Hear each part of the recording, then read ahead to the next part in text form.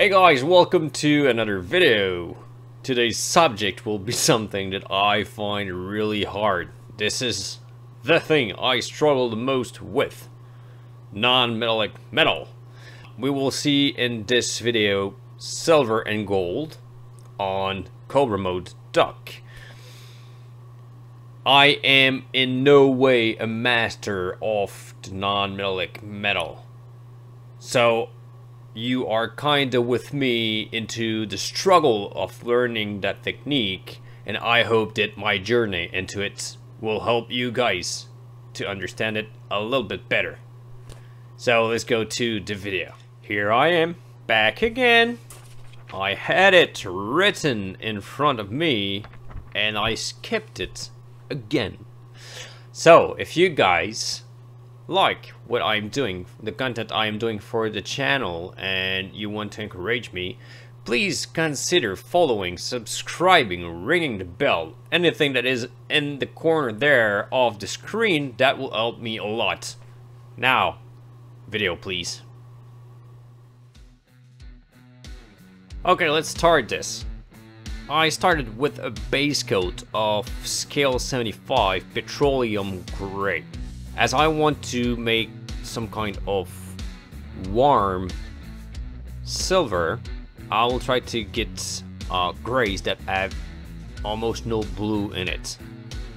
So once my base coat with petroleum gray is done, I am adding brown gray from scale 75, and I will aim to the edges. So now I am painting the belt buckle, and you will see that I will do all the edges, and I will make every part that is facing the light direction already lighter. I will not be touching the areas that are really at the opposite of the light source. I am then adding light gray from Valero into my mix to get it brighter. You will see that I'm jumping quite bright in color to get contrast, because this is the key for non-metallic metal. You need to have contrast between your colors. So once again, I will be aiming at the edges and the areas that are facing the direct light.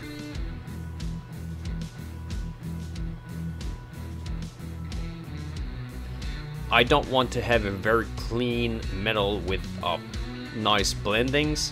What I want here is to get contrast and easy reading.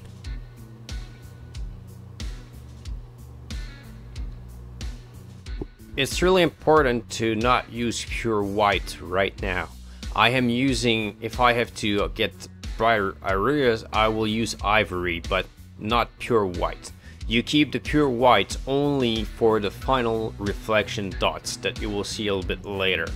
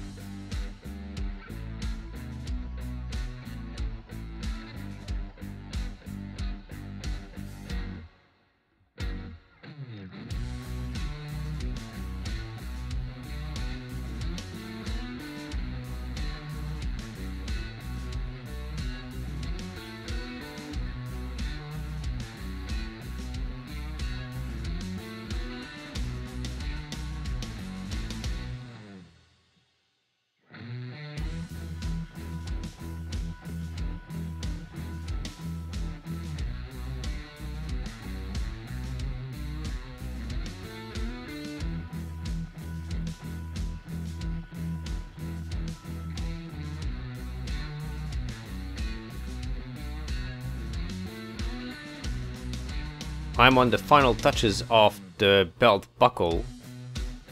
I will then paint the breastplate, but I will accelerate a lot more as this is kinda the same as the belt buckle I just painted.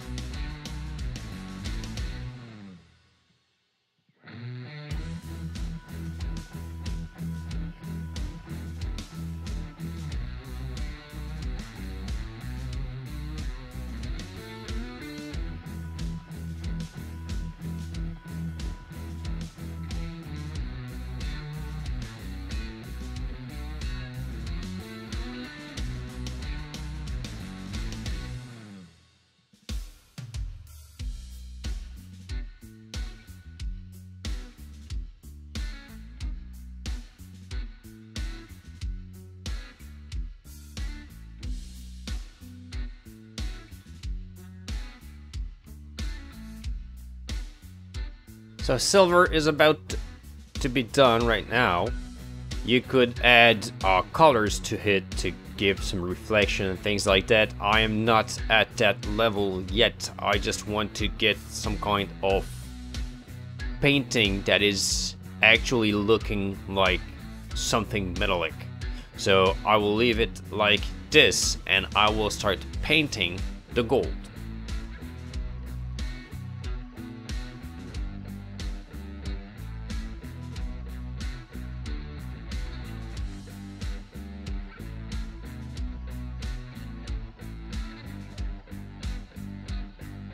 I apply a base coat of P3 Umbral Umber everywhere I want my gold.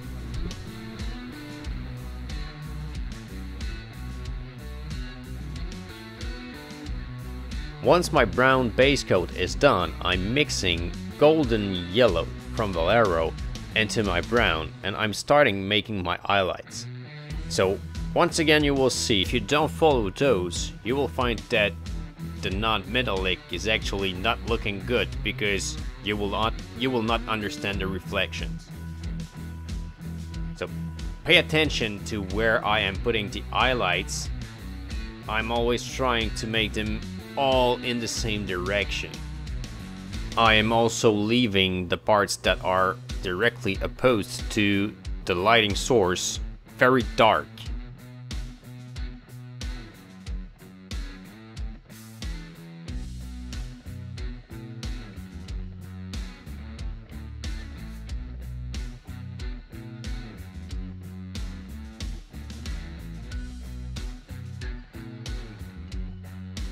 I'm now starting to add pure golden yellow. So I'm just going up with my highlights in the same place. I just made them a little bit smaller.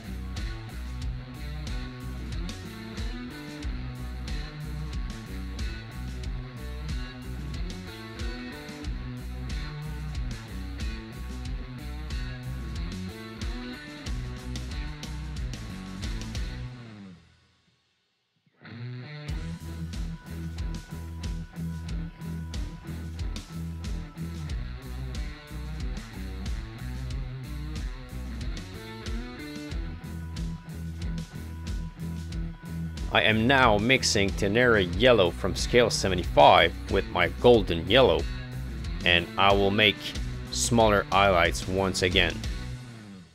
The important thing is to highlight almost every edges, so you have a good reading of the pieces you are painting.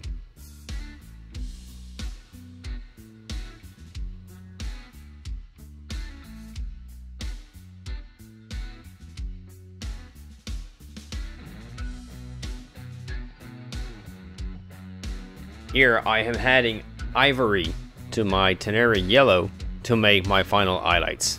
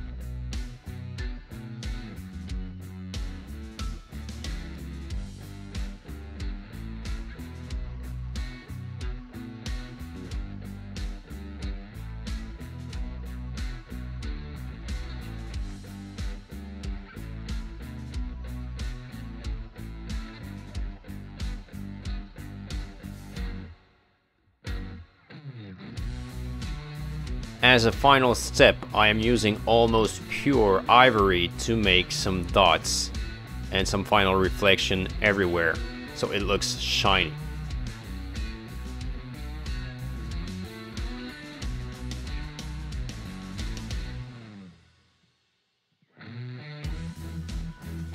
Here we go, we got some silver and some gold non-metallic metal done. I will have much more to do with this model, but that will be the same everywhere. I hope you did enjoy that video. I did not cut it too much, so you can see the old process. I hope you did learn a few things, and I will see you in the next video. Thank you very much. Goodbye.